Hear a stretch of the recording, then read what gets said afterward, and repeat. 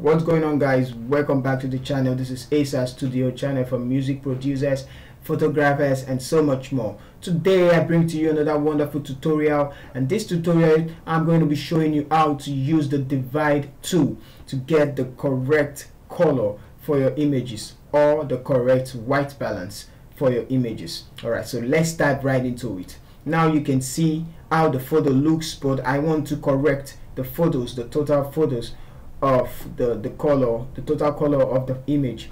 Alright, so this is how I'm going to do it. Go to the adjustment layer and create a new solid adjustment layer. Click OK. I know it's black right now. Yours might be any color. Whatever color you have on the foreground is going to be the color that is actually going to show. Alright, so now I'm going to turn it off, and then I'm going to double click on it to bring up the color picker panel, and let's do it again. Let's zoom in this time around, and I'm going to look at our eyes to set this. So double click to bring up the color panel and color picker panel, and then you're going to sample where you feel like it's supposed to be white. So in this case it's our eyes, and you can see the color it brings out, and then you click on OK. Alright, so now if you turn it back on, it's going to cover our image. So this is what you're going to do.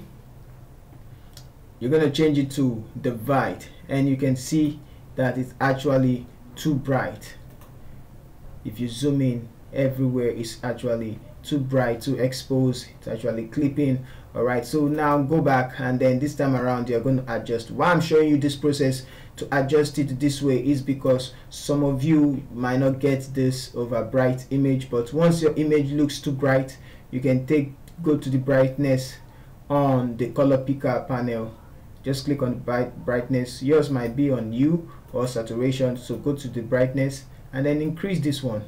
You can take it all the way to the top, whichever way fits for any image you're actually using. Then I'm going to click OK. So now you can see the before and then the after.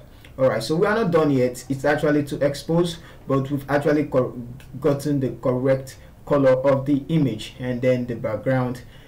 So many things we just need to fix, but this time around I'm going to fix the exposure.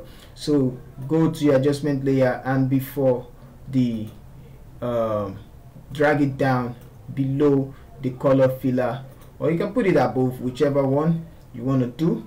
Okay, but open it up and then just decrease the exposure, and then you get something like this, warm and calm and okay.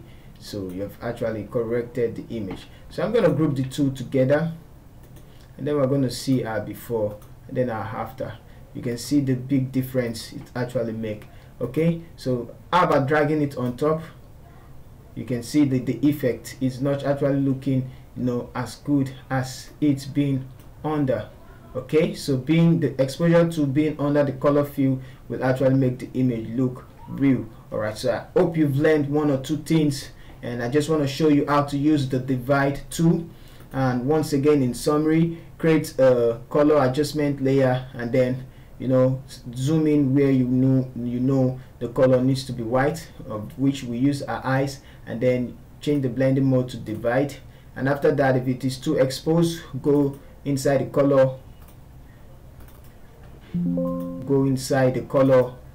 brightness, and then increase your brightness all the way up. Click OK. If it's too exposed, create an exposure adjustment layer, and take the exposure down a little bit, and then you get the correct white balance for your image. Alright, so see you in our next video.